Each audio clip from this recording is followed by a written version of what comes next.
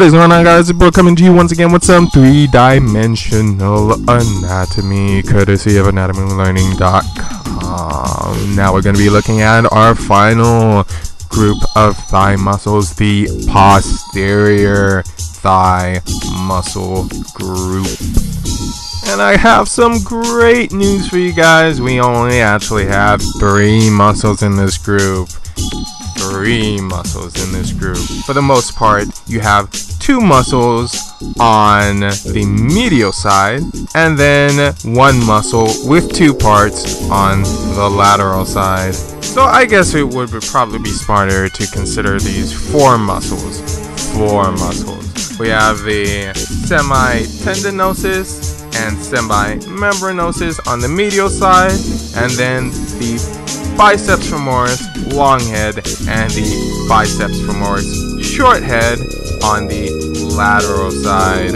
But like all of these muscles that we've seen so far, because we have an origin at the pelvis crossing over into the femur, we're probably going to be seeing some movement of the hip joints. You can remember that the biceps femoris is composed of 2 muscles by thinking, hey, well, these are the biceps by 2.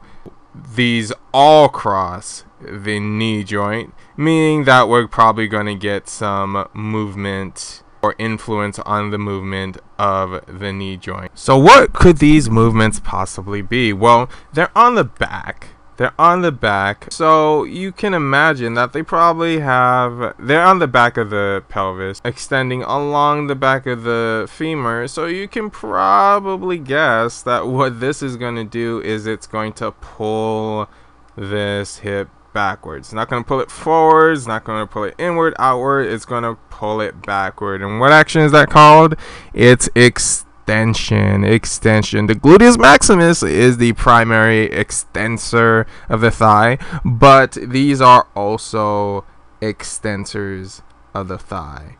Extensors. Remember, the short head of the biceps femoris originates on the femur, doesn't cross the hip joint, meaning that it does not actually have that extensive property, that extension property. But it does cross the knee joint. So along with all the other muscles, you can see that this actually flexes the knee. So for the semi-tendinosus, semi-membranosus, and the long head of the biceps femoris, they extend the hip. But for all 4, including the biceps femoris short head, they flex the knee. And you can see how that is influenced by the location of these muscles and their insertion and origin points. Now, as always, we gotta give a quick shout out to the nervous aspect of this muscular group.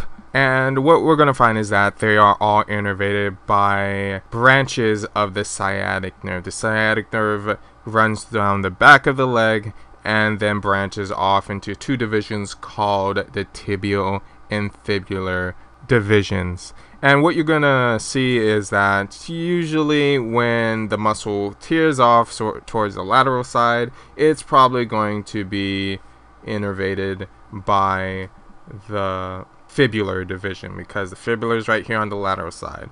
And so all you really need to know is that the only muscle that's innervated by the fibular division is the most lateral sort of muscle, which is the short head of the biceps femoris. The long head of the biceps femoris and the semi-tendinosus and semi-membranosus are actually innervated by the tibial nerve, the tibial division of the sciatic nerve. One more thing you probably might have some trouble remembering is, well, which one's on top, the semi-tendinosus or the semi-membranosus. The semi-tendinosus is on top and the semi-membranosus is on the bottom. And the way I sort of memorize that is that I think, well, basement membrane. So if something is a basement membrane, then it's going to be on the bottom. So semi-membranosus, basement membrane on the bottom.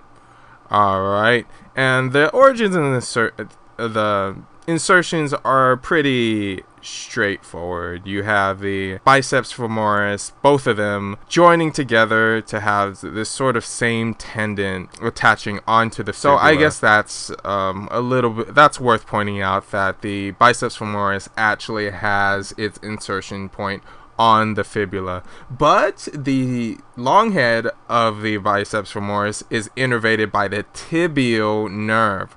Only the short head is innervated by the fibular. By the way, the semitendinosus is one of those 3 muscles, one from each of the thigh muscle groups, that ends up attaching to the side of the tibia below the medial condyle. So the sartorius, the gracilis, and the semitendinosus, and they are all responsible for flexion of the knee.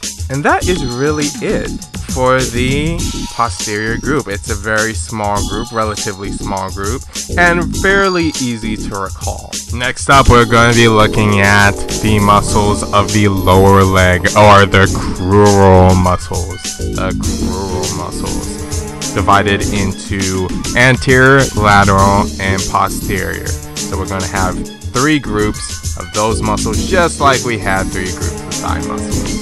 Hope you're excited, and I'll see you in the next video. Take care, guys.